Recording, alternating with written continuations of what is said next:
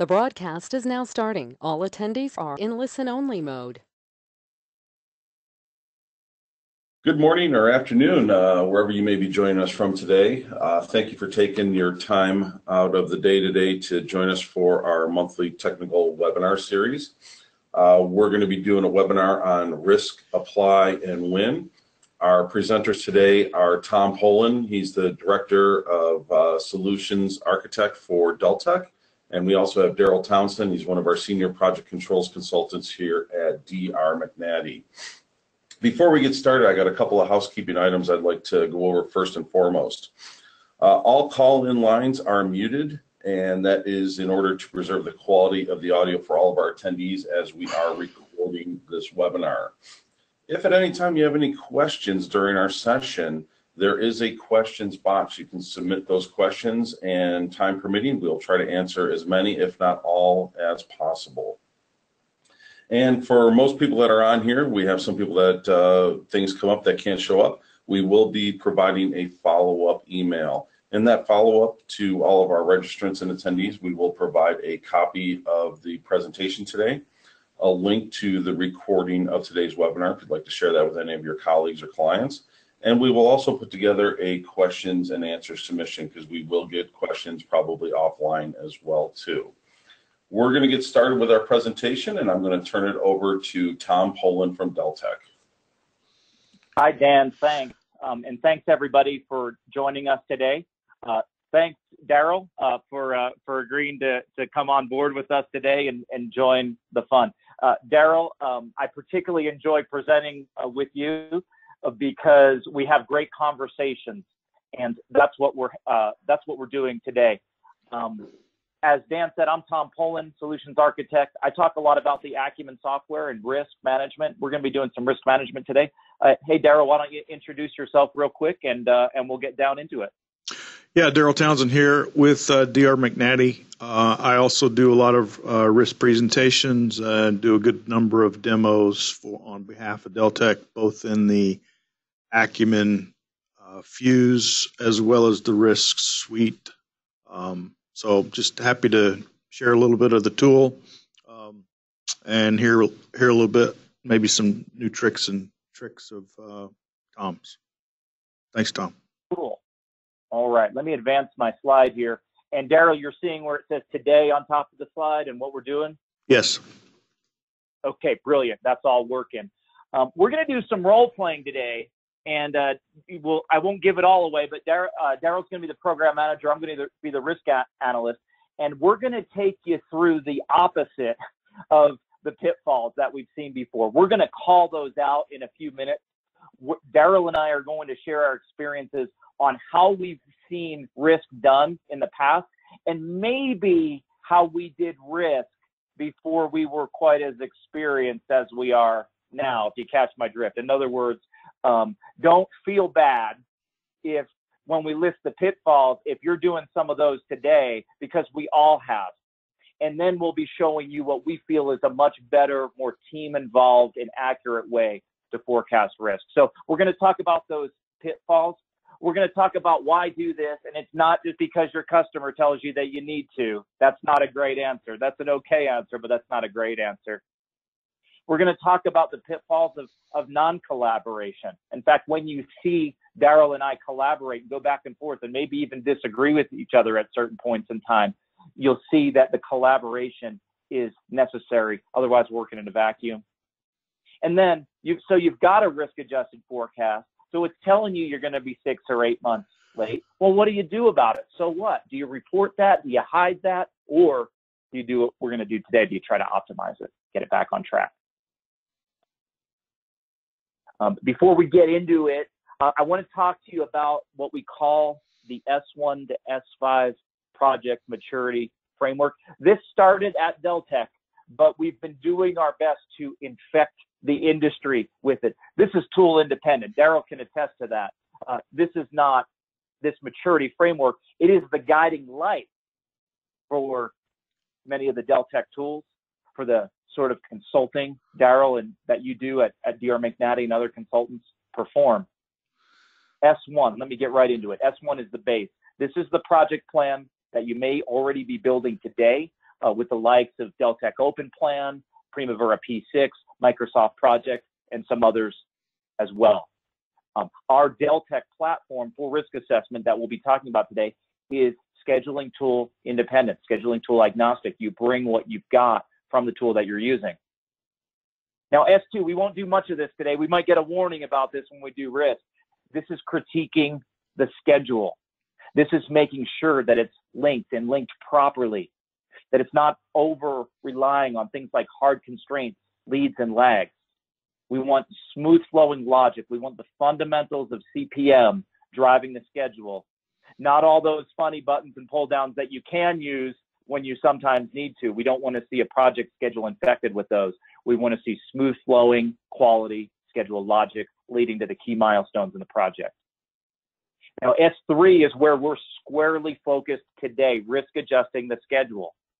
So when we take on our roles in a few moments with Daryl as the program manager, we're going to take the agreed upon schedule and we're going to start introducing risk and uncertainty into the equation. That's where you're going to see a lot of discussion between Daryl and I today, because there might be some negotiation or collaboration when it comes to risk adjusting the schedule and setting the parameters. Now, S4 is about optimization. If we've got time today, we're actually going to get into this as well, because I can guarantee you that Daryl and I, when we bring realism through S3 to the schedule, it's going to delay the schedule, so we're going to need to optimize it. S5, you're going to see me put some different charts and reports up on the screen today. They're not for my benefit. Some of them are, but some of them are for getting the entire team at large involved in the exercise and portraying the information in a language they can understand, even if they're not an expert in risk. They should be an expert in the project and understand risk. If they're an expert in the science of risk management, that might be good, but that might not help program execution. So we want to take the information related to risk and put it in a digestible format for those who aren't nearly as excited about risk as all of us. Daryl, I'm going to ask for your comments in a moment here. Old school project risk reviews. You could call this how we used to do it and how many still do it today. And that's okay. We're just going to show you some better ways today. So here's what I used to do, Daryl. I used to create a risk register in Excel. It was independent from the project plan. We would take the probability assigned to each risk, multiply it by a dollarized risk exposure, add them up at the bottom of the screen and go home, call it a day, send it to the customer, and they'd pat us on the head, and we would never look at it again. Risks would come up, but they were actions. They were ad hoc events. They were fire drills to address those risks. 6 months into project execution, that original risk register was so out of date. If I'd put it up on the screen, people would have laughed at me and said, Tom, you're not keeping up with the events of the project. Daryl, over to you for a few moments. How about you? Have you seen some of these characteristics or even participated in some of these characteristics of old school project risk reviews? I have seen, participated, and actually led some of these nice project risk reviews. Thanks for your honesty. Go on. Yeah, so typical in some of the large organizations I've been associated with, it typically was a one-time exercise, or if not a one-time exercise, maybe you did it twice over the project life. In both of those cases that come right to my mind were checking the box exercises. They weren't intended to actually provide any valuable feedback either to the team or to management. They were more of going through the gate, if you will, and making sure that you did everything you were supposed to do to say that, yes, I'm ready for the next phase of the project. And okay, they were. Go ahead. You faded out for a second there. Sorry, you go ahead. You faded out for a second. Sorry about that. So yeah, I was checking the box, right? I mean, that's what we've historically jumped into, and in some cases we're, as mentioned there in the next bullet, we're building or reviewing a schedule that may or may not be what the project is actually being driven by. It might have been built 6 months ago, and that's what we're reviewing, when in reality the project is taking on a different life altogether, maybe different scope. Maybe it's changed out project management team. Okay, so the right exercise on the wrong project plan is the wrong exercise. Right. You potentially risk-adjusted a schedule, but it was out of date. Right. And again, you're just checking the box in order to say, yeah, we did it. Let's move on to the real work, right? Yeah, yeah. There's pressure from your internal process. If you've got these stage gates and it says you do a risk review, you do a risk review. That's part of your job. But it doesn't mean that you necessarily did a relevant risk review, which is helping you forecast the project. I had customer pressure in the defense industry to do a risk review. Well, and as I mentioned, the risk review started out with a risk register, but then there was the weekly risk and actions call, which was waiting for problems to happen and then solving them after they happen. That's not forecasting. That's the opposite of it. I've also the rear view mirror instead of the windshield. I've also been involved, as you mentioned briefly, Tom, in the exercise of reviewing. In one particular case, I can remember us reviewing the risk register on a regular basis to actually keep it current. But the problem with that exercise actually was specifically the risk register was just it wasn't a static document, but that information was never plowed back into the actual risk model itself and actually reran. It was just basically a standalone document, an Excel spreadsheet, if you will, to keep up with the risk, but they never were reapplied back into the model to actually understand whether or not you're doing better or worse than we were when we actually did the risk exercise itself. Well, that's a great point. You've got a risk register that says you got 6 months worth of very likely schedule delay and $5 million worth of cost overrun, and your integrated master schedule fully status shows that you're on track and on cost. And then someone has subconsciously decided that all that risk is going to get itself worked out by the end of the project. I've worked on a lot of projects, though, that have finished late and over budget. Or at least hope that they're reassigned before that risk pops up on their radar, right? There's an art to being on a project for a fairly short period of time. But okay, all right. Let's get into it here. Let's get into our role today. Daryl, why don't you introduce the new role that you're taking on for the next 40 minutes or so? Sure. So today I'm actually going to be the project manager. I've given Tom a detailed project plan, and I expect him to run a risk analysis on that plan. I'm using all the current tools in P6, and I want to actually run this risk analysis myself, whether or not at this point my client asks for that exercise to be done or not, because I want to actually have some information in my back pocket when and if that question pops up about whether or not I had run this analysis before he actually tells me to run this analysis. Cool. Thanks. And this is me over here, the program analyst. I like most of what Daryl is saying. Now, one thing that kind of stuck out in my mind that he said he wants me to run a risk analysis. And I'll be letting him know pretty quickly in the exercise that we are running a risk analysis. And I'm just clicking some buttons in a very easy to use, very visual piece of software. But we agree on many things. And very quickly into the exercise, I'm confident I'm going to have Daryl agreeing with this approach. So we don't have all the engineers on today, but Daryl works with them in real time 24/7. So he's going to be able to be accountable for a lot of their answers. I'm going to be I'm very likely going to be giving Daryl some bad news about the risk forecast today, but I'm also going to express to him and show him some ways that that's not necessarily the final answer. And I'm also going to make sure that I keep Daryl's calendar not full, but frequent touch points, lean touch points for this risk exercise, because we can't do what we just talked about. We can't do it at the baseline and then just forget about it. Every time we status the schedule, we should be revisiting risk. And because we're doing it frequently, it won't take very long each time.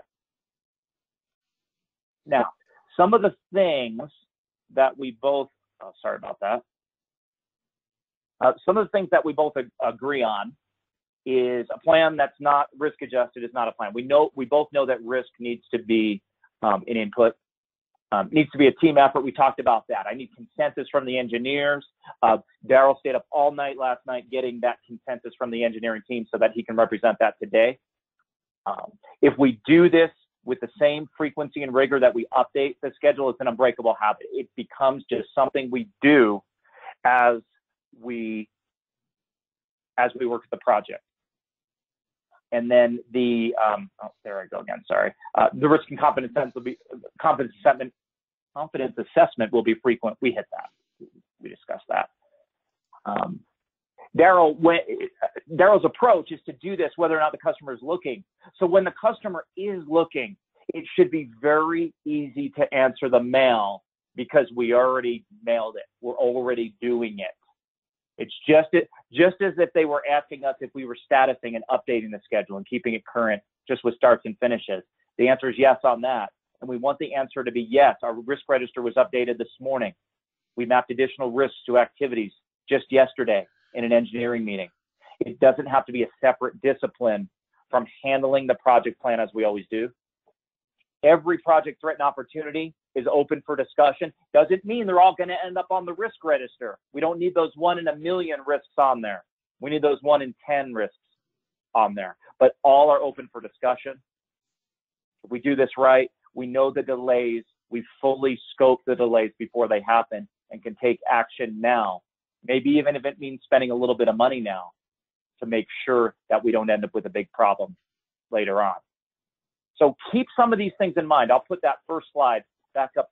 Keep some of these things in mind, the consensus, risk adjusting it, as we show you the software, because there's a real key here, the hidden truth to this. These, 7 bullets here. These look great. We could teach a class just on these 7 bullets and why they're important. But if they're difficult to operationalize, if it's difficult, if it takes 10 times as long to keep the risk model up to date as it does to status the schedule, no one's going to do it. So not only do I need Daryl and the team to buy into it, I need to demonstrate to them that as quickly as they're telling me the information, I'm putting it into the software and giving them some results back. Otherwise, it's a terribly inefficient exercise, and we'll keep putting it off until inevitably the project ends late. So, Daryl, are you ready? I'm ready. Let's go. Okay. Well, here's what I've done to prepare for the exercise. Very little, actually. I spent about 5 seconds importing our initial plan into Acumen. Oh, and let me go full screen here. Daryl, just let me know in a minute if Acumen kind of expands to fill the sharing window there. You're there. Okay. And now what I'm going to do, now we could look at the schedule here, but we've looked at it already. We built it. We refined it. We fixed some, not all of the problems. We might get some warnings on some remaining problems from Acumen. But let's go over to S3 Risk. And let me tell you, Daryl, what I need from you today. I hope you're ready. I hope you talk to all those engineers. And what I need from you is actually pretty lean. I got the schedule open here. I'm in the S3 Risk tab in Acumen, so we're definitely focused on risk. Now, this isn't the whole schedule. I've got it collapsed. So it is the whole schedule, but visually, I want to keep this very lean for right now because I know we've got 7 or 8 WBS areas, and each of those WBS areas has 7 or 8 children, and some of those children have children, and it gets pretty detailed when it comes down to it. Here's what I'm not going to do, Daryl. I'm not going to ask you for 3-point estimates on every single activity in this project. You and the engineers have other things to do. And I know you guys are all for getting this project done and risk adjusted, but if we try to do 3 new durations on every single activity here, someone's getting bored. And if it's not you, it's going to be me. So we've got to keep this interesting, engaged, and simple. So what I'm going to do, Daryl, is we're going to run down these WBS areas. And I don't want you to overthink it. I want you to tell me red, yellow, green regarding your confidence in the durations. And really what I want to do also, because I don't know, I'm not the technical expert. I don't know how technical this project is. compared to all the ones that we've done before. I want you to give me a read on the whole project and your confidence in what we have in there as the baseline, and then give me a read on any exceptions to the level 2. So my first question is, how do you feel about this project? Is this something we've done before, or are we in a heavy experimental or research and development mode? This would probably be the second time we've done this project. So we have some experience, but it's not to a point to where I could repeat it over and over again. I agree with that. Now, let me stop you, Tom. So you're actually doing this risk exercise on the actual schedule that I sent you. You're not remanufacturing or building some summary level schedule and doing it on a shorter number of activities. You're actually using it on the entire plan that I've given you. Correct. You know, with the software that I used to use from a different vendor, it didn't have the capacity to accept fully resource loaded, fully built out project plans. It didn't even accept all the different relationship and constraint types. So not only did I need to summarize it, is I needed to kind of dumb down some of my scheduling techniques. Here with Acumen Risk to the rescue. Here with Acumen Risk, I can bring in my fully detailed project plan. The way that I'm simplifying it so that you and I don't have to be on the phone all day is I'm taking advantage of the WBS that's there to make a virtual summary schedule where we can talk about the high points and then only drill in where we feel like we need to. Okay, perfect. Sounds good. So right now, you told me, yeah, we've done it before, so we've got some data, and data is good. So I set light red for the whole project. I could have made a case to set red based on what Daryl told me, but I set light red. That set the whole rest of the project for now to light red. We just did a high-level risk assessment on the entire project and could start producing data, but I'm going to want some more detail. And Daryl's got the time and the knowledge, we'll go into it. And what parameters are being applied based on the color selection that you've chosen? Gotcha. Now, in real, I'm going to answer that, Daryl. If this was a room full of engineers, I would have said, I'll tell you later because I don't want any debates breaking out. And here's those parameters. And the reason why I don't want any debates breaking out is one thing that I'm known to do and arguably notorious for doing is going to the most likely on realistic and changing it to how early or late we delivered on the first incarnation of this project. You said we did it once before. That's my clue to go to the historical information from the first project and see if we finished on time. If we didn't, if we finished 7% late, I'm going to type 107 right here. So when you set yellow and you say it's down the middle, it's actually going to lean it 7% to the right. It's a little bit of psychology. Now, Daryl, I like you. I respect you. I'm not going to play games with you today. And I'm going to leave it right down the middle. We'll say that historical project worked out pretty well. But we may have decided, I left these at the software defaults because that's what I want everybody to see today, but we may have decided to tweak some of these parameters based on historical information. Yes. Another thing, an aside, I guess, to this template here is that, and I've been burned by this a few times in the slider exercise, is that I have to be conscious of the really long duration activities that might be included in my schedule. Because if I apply very aggressive slider point to one of those really long durations, it may push that particular activity or WBS element to a completely impossible duration to anybody would ever see. So I'm conscious of these ranges as I'm applying the sliders, and I may go back and look at really long duration activities to make sure that what I've applied is still something that's even though it's going to be a maximum duration, it's still within the world that we're playing in. Yeah. So, if this were a little less research and development and a little more high rate production, we might do something like this, where I've shaved these values a little bit.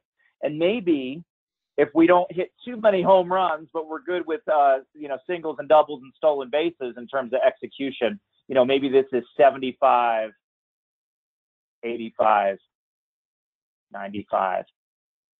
You can come up with different templates for different types of work and invoke them when you need to with these open and save commands. So when you take the time to tailor a template, you can retain that for future use.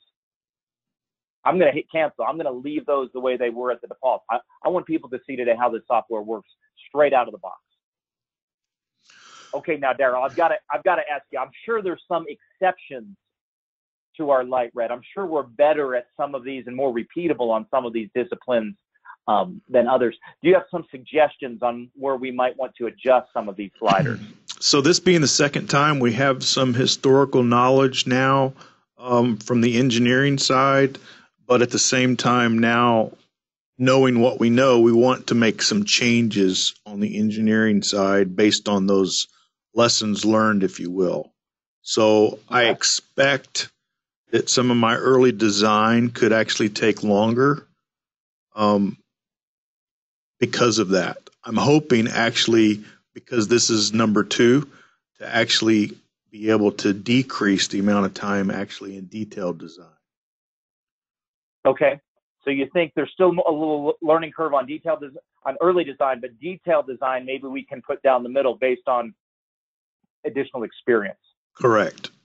Now we did make some procurement changes since the last install of this, and so I expect the procurement items, at least for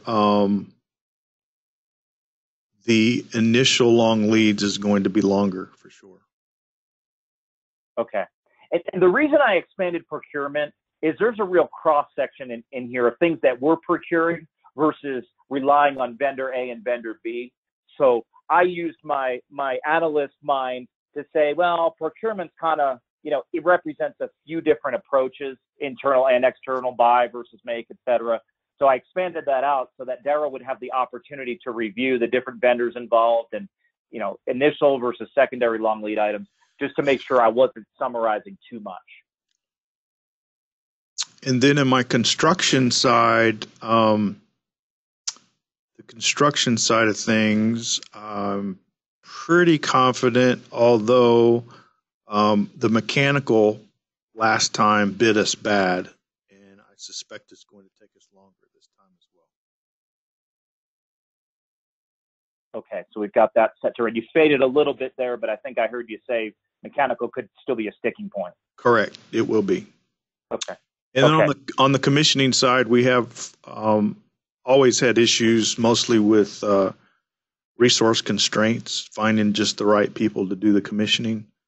So I suspect the internal pre-coms activity is going to take longer.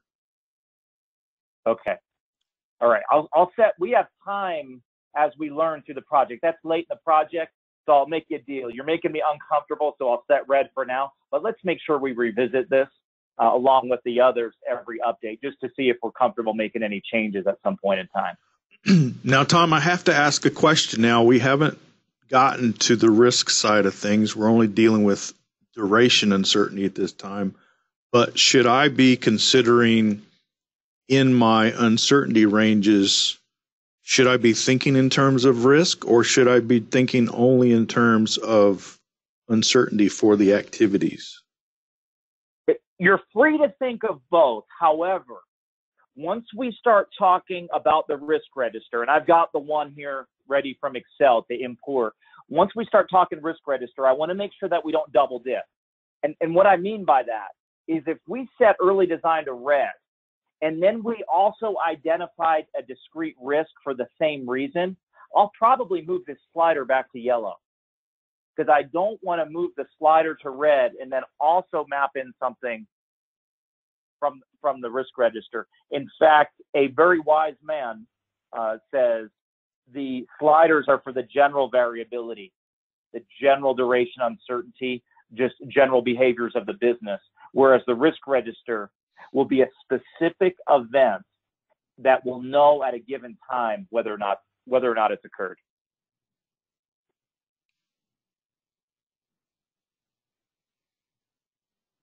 And if that makes sense to you, Mr. Program Manager, I will open that risk register from Excel.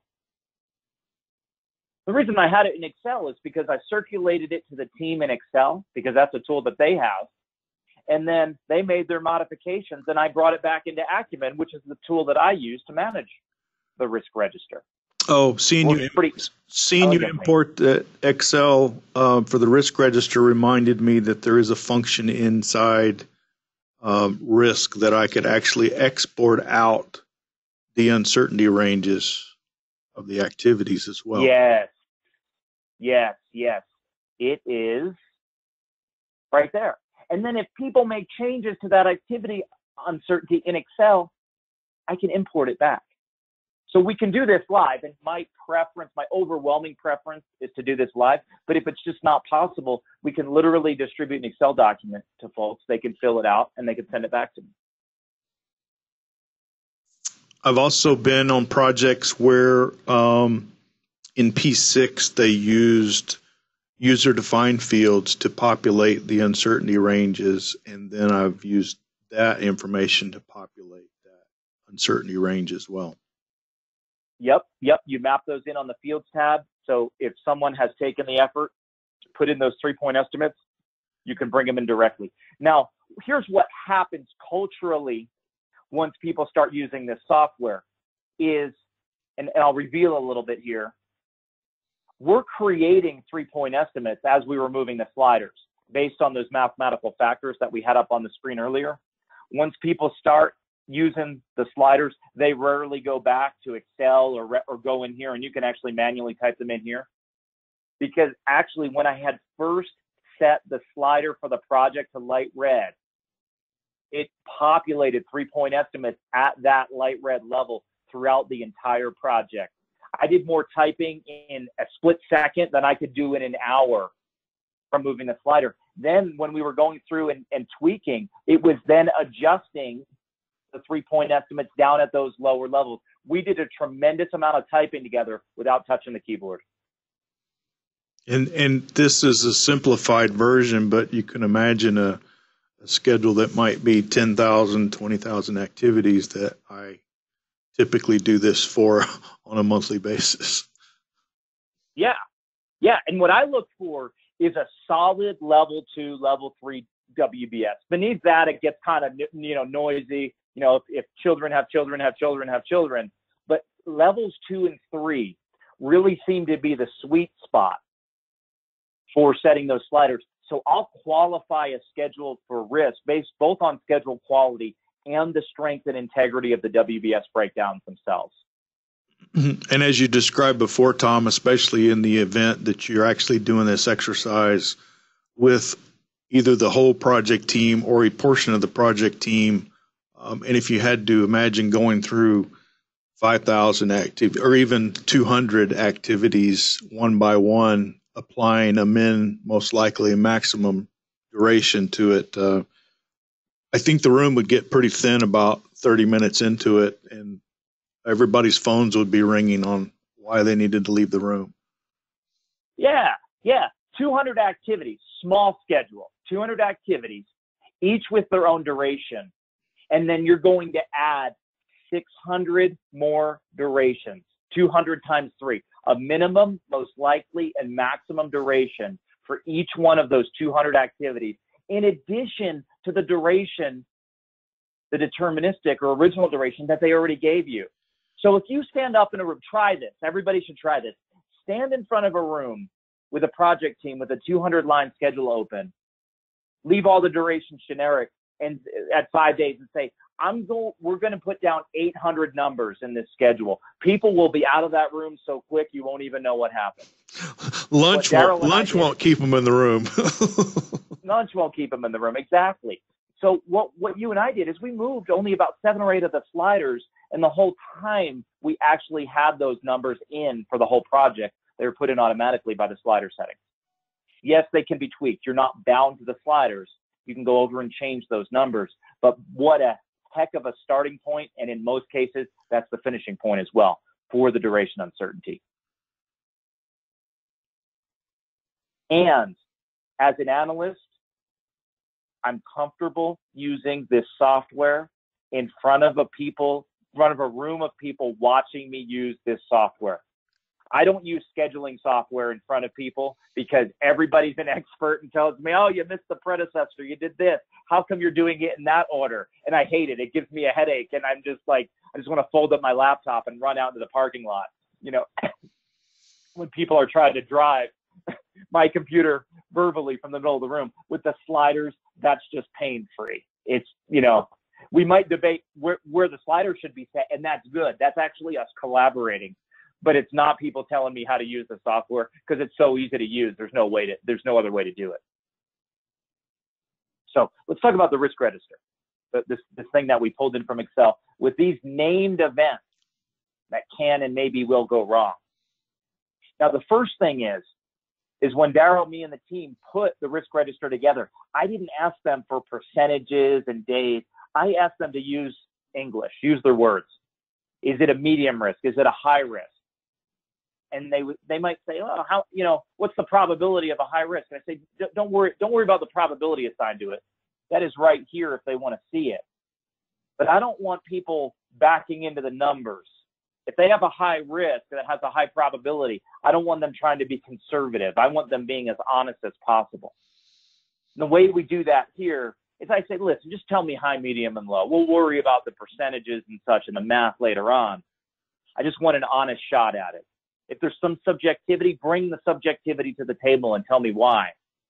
It doesn't have to be a lock you down to a number type exercise.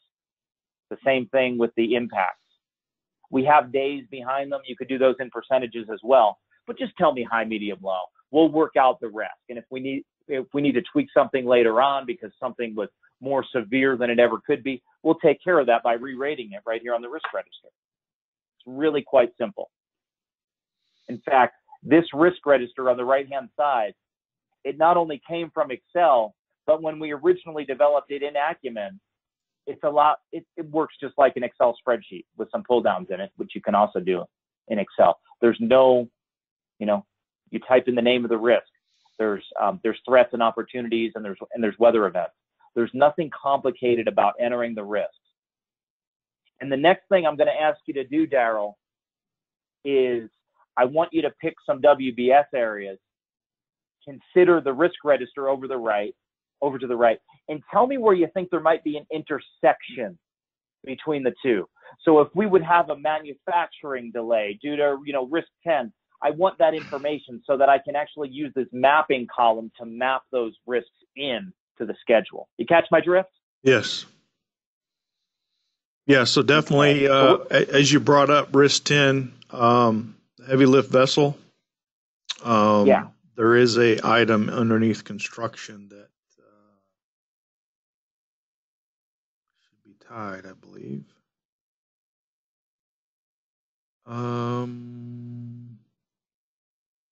Or is it underneath manufacturing? I can't remember now.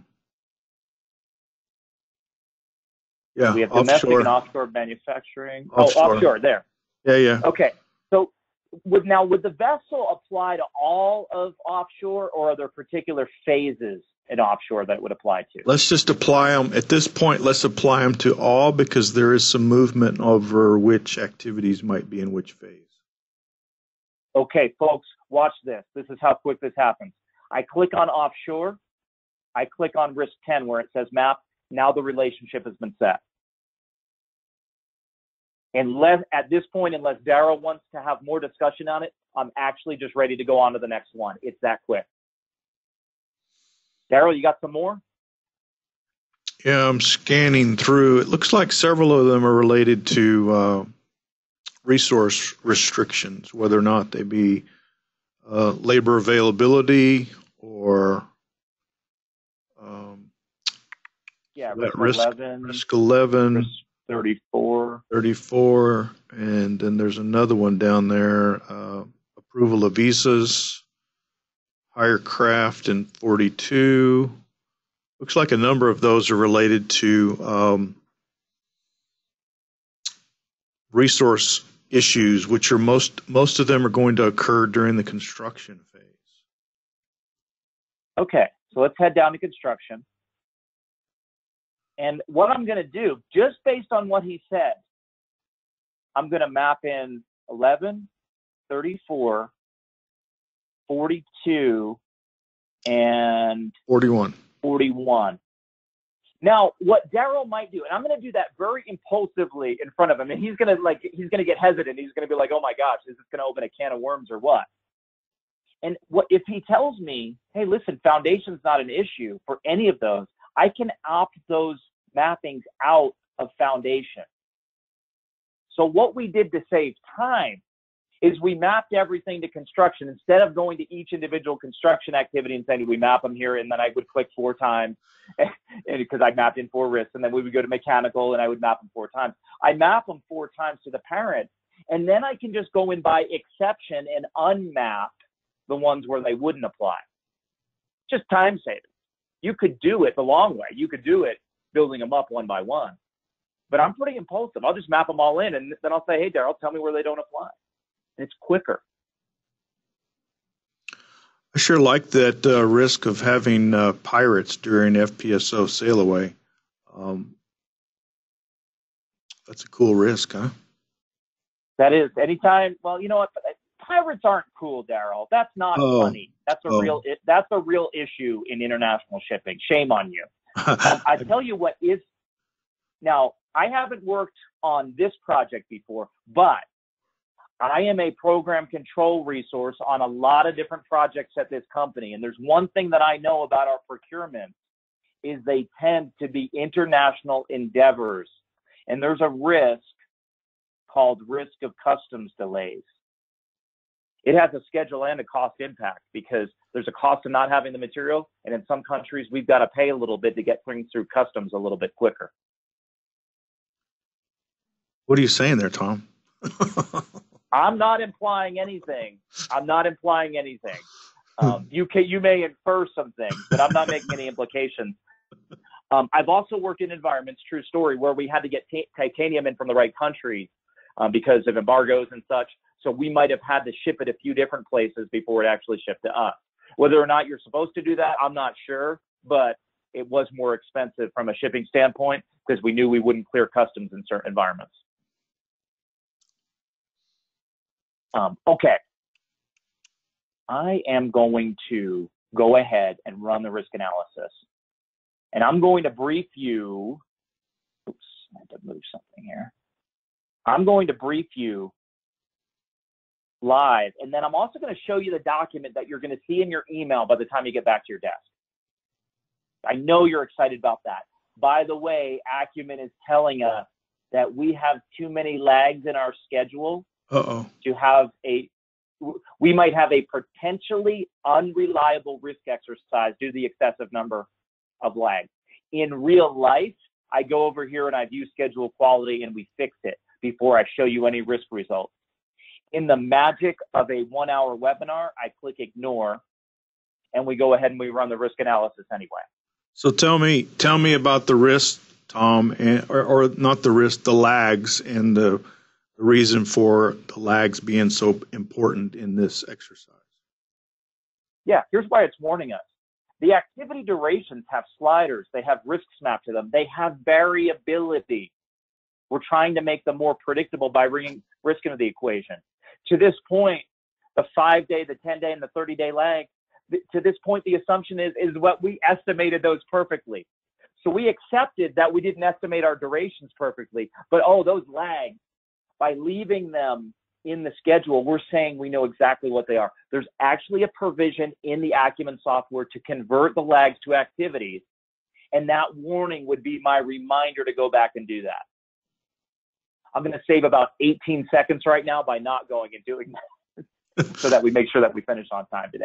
Sure, which we have 15 minutes for, Tom. Exactly, so every 18 seconds counts. So, Daryl, this is interesting because there's 3 risks jockeying for the number 1 spot. Oh, and there's a feature that I actually just learned about.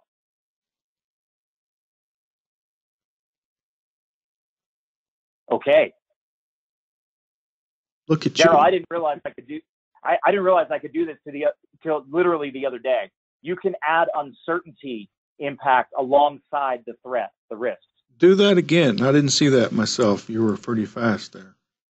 configuration, Yeah. display logic / uncertainty bars. Ah, that's awesome. I didn't know that either. It doesn't come up in the training class. I know that. Yeah, our software engineers and our product management team, they don't sleep. So there's always things like that going into the software. It surprised me the other day when somebody asked me about it. I didn't know it was there. It's great. I should read more of my email. So when it says things like release notes and new features. So I'm actually really concerned about these risk of inability to hire, risk of required resources, and then these fab yard constraints kind of came out of nowhere. But these were mapped to a very serious part of the project. And to know what those parts of the project are, you hover your mouse over these different segments so that I can tell you exactly who is feeling so much pain on these risks that they're going to experience delays that will delay the entire project if left unmitigated. However, if you look here, now these three add up to more than the uncertainty, but the uncertainty can't be ignored. In real life, if we had about 20 minutes, we would go through our sliders and make sure that we didn't set some sliders to red for the same reasons as we mapped in these risks. I've got to make sure I don't have any double dipping here, or we're all going to lose our minds over the delays on this project, but some of them might be doubled up. It's just a consequence of having the ability to move the sliders and then also having the ability to map risks. I wouldn't trade either one of those capabilities, but I've got to make sure that I use them wisely and diligently. That's on me, that's on you, that's on the team to make sure that we're being selective about where we're assigning that risk and uncertainty. Now from there, once we get that worked out, if these top 3 or 4 risks are still on top of the list, we're going to start talking mitigation planning. We're not going to get deep into that today, but we identified the risks that we need to mitigate, or else we're going to have 29 plus 28 plus 27 plus 17 delays. These are additive. Plus the 50 from uncertainty, if that's real. We've got ourselves a 183-day delay at a P50 confidence level, which is a very aggressive confidence level. If we go to a more conservative, these numbers are actually going to get bigger. 217 days overall. So we've got a real problem on our hands here, but we've got the information to know that we've got a problem on our hands. Let me show you the document that I'm going to email you. I'm going to take from you a list of key milestones that you're under a lot of pressure to deliver on. And in fact, I'm just going to pick 2 right now. Phase 4 and project finish. P80, I'll give you top 5. I don't want you to lose all your hair. Did you see my picture, Tom? We did have the picture up earlier. I kind of just slid that in there. Acumen is running autonomously right now. My hands are off the keyboard. They're waving in the air because what Acumen is doing is it's taking the key risk information from the 2 milestones that I identified. Actually, one was an activity, phase 4, and then the project finish milestone. And when you get back to your desk after this risk workshop, you're going to have a risk executive briefing. It's got some statistical information. If you're not into the statistics, I'm going to translate it and say, this is bad. That's 0. That means phase 4 during our risk exercise never was on time during the simulation. And then I'm going to write under here, I'm going to be cute. Before I said, this is bad. This is why.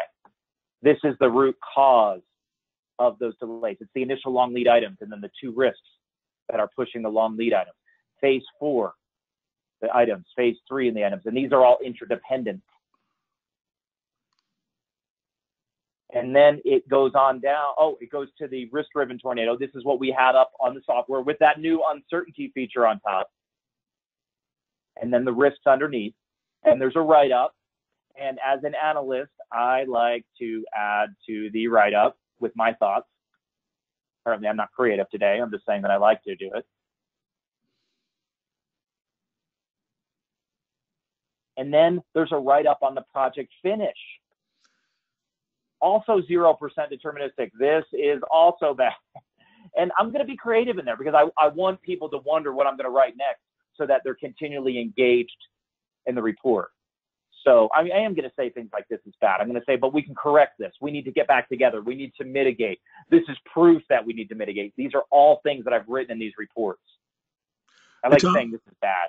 Hey, Tom, we had a question come in. Do you have any case studies showing how a completed program schedule compares to predictions using the Acumen Risk analysis? We do. We have a white paper on that. I don't have like a PowerPoint slide like all ready to go.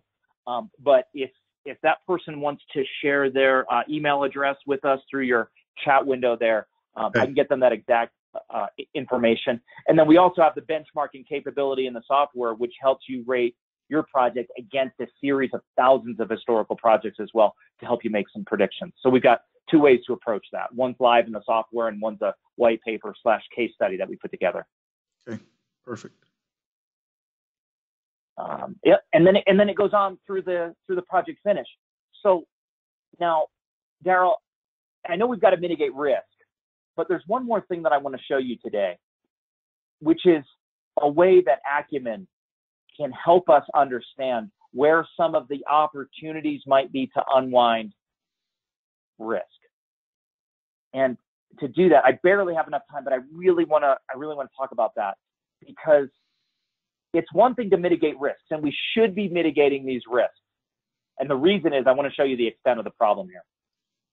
At an 80% confidence level, these increments are years over here. So we have a 3-year project in just a little bit that's very quickly turning into a 4-year project. Some of the risks that we assign, some of the uncertainties that Daryl brought up are on the tail end of the project. Meaning, even if we mitigate those risks, we really won't know until it's almost too late whether that mitigation is truly going to work. One thing I believe in is risk mitigation, and we believe in risk mitigation. The other thing we really enjoy is risk avoidance. Meaning, if you need to travel across town during rush hour, you can avoid the risk of delays due to rush hour by leaving early and rearranging some of your earlier work. Acumen knows how to do that, either with some guidance from you, which is preferable, or the way I'm going to use it now, I'm just going to turn Acumen loose on this risk-adjusted schedule and see if we can optimize it towards a finish date that's a lot closer to what we've already committed to. So in other words, right now, I might be Daryl's worst enemy because I just showed him a version of the project plan that runs 9 or 10 months longer. And now I'm going to try to be his best buddy. And the way that I'm going to do that is I'm going to ask for about a 15% recovery. Oops. I'm fighting the GoToWebinar window here. Bear with me one moment. Okay, there we go. So I asked for about a 15% recovery on these sliders. There's other things that I can do, but this is the simplest and most fun, is just ask for 15%. It's created a scenario lightning fast. Now, the first thing I need to do is get Daryl unnecessarily excited about this potential for recovery. So Daryl, you're not on track yet, okay? There's potential. It's pretty close. I hope you've got some management reserve, contingency, or whatever, because it's going to cost some money to get from here to here. But one thing that Acumen's going to help us do is help us spend the least amount of money possible. Well, and I would submit without looking at it that it's going to be cheaper to try to accelerate that than it is to extend the whole project team out 7 or 8 additional months. Yes, you got it. You got it. And our reputation is going to be a lot better too if we can deliver on time as well. Daryl, I see some opportunity here and I see some concerns, and I'm going to try to wrap this up in just a minute here. One, Acumen is telling us to spend more money on procurement to shorten the delays due to procurement. So that's for one. Number two, it's suggesting that we accelerate some of the domestic, I think this is manufacturing, yes, functions. Now, some of that has risk, but then some of that is just going to be compensating for risk that we have in construction. Now, what I'm most nervous about, and I don't think we should do, is try to accelerate construction. I've seen that attempted before. There's quality and safety concerns, and we're not gonna decide to do that as a team. It's nice that Acumen made that suggestion, but what we're gonna do is we're gonna try to spend on these first two, continue to mitigate construction risk, but not try to win the day by cutting 43-day construction timeframes on things like site establishment down to 22 days. There's going to be problems if we try to do that are going to ripple through. So quality issues are going to disqualify construction. That's something you and I know how to disqualify. Acumen doesn't yet. We could teach it to. We could say construction's a no-go and it'll run this again. But we're going to focus for the time being. We're going to focus on these two disciplines. I know it works with procurement. Those vendors, you offer them more, all of a sudden that stuff shows up overnight. FedEx, hand delivered, white glove, you know. So maybe that's what's called for. Then maybe we just do these and we see how the schedule calculates. The takeaway here, Daryl, is we're generating some ideas and Acumen's helping guide us. I have one last parting thought for me before I turn it to you. Oh, and then we got to show you some upcoming events too. Export. You can take the risk delayed schedule. You could take the optimized schedule and you can export it back to the scheduling tool that you started with, or you can actually convert and kind of crisscross them as well. In our early days, this was an open loop process. You just went in here to discover, you couldn't publish back. Now it's a closed loop process. You can diagnose, risk adjust, export it back to your schedule, and maybe win, like we talked about in the title. Daryl, your thoughts and any questions that have come in, and I'm going to go to some of these parting slides. I guess for me personally, the idea of having the risk tool included with the other Acumen tools, specifically forensics and the fuse functions, I'm able to actually do all of this actually in the tool and not have to run back and forth between my scheduling tool and the diagnostics tool, back and forth multiple times to get what I want. Before I actually do the risk, I can actually do it all in Acumen. Again, that's a great point. One piece of software. Yeah, it's a standalone file. It's not. I'm not corrupting or even modifying the original file. In fact, Acumen won't let you modify the original file you brought in. It'll make a copy of it before you can touch it. Yep, it's a sandbox until you willfully decide that it's no longer a sandbox. Yep.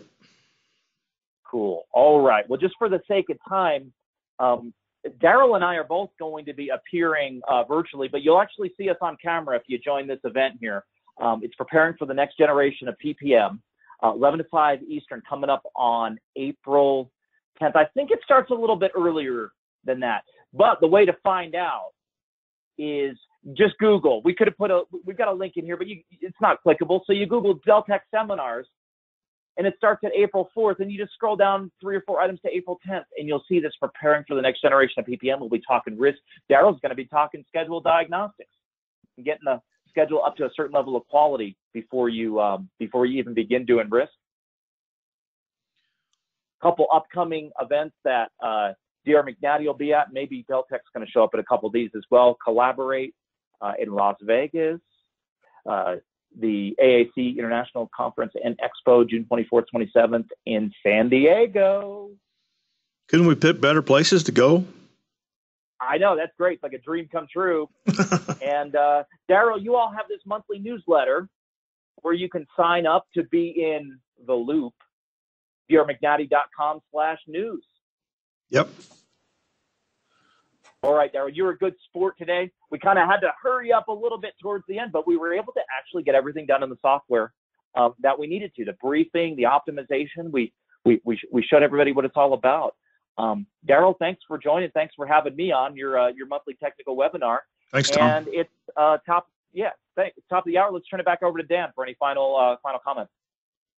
All right, Tom, Daryl, thank you very much. It was a very good presentation. I enjoyed it myself. Hopefully our audience did. We'd like to thank everybody for joining us today, taking some time out of your day and being with us.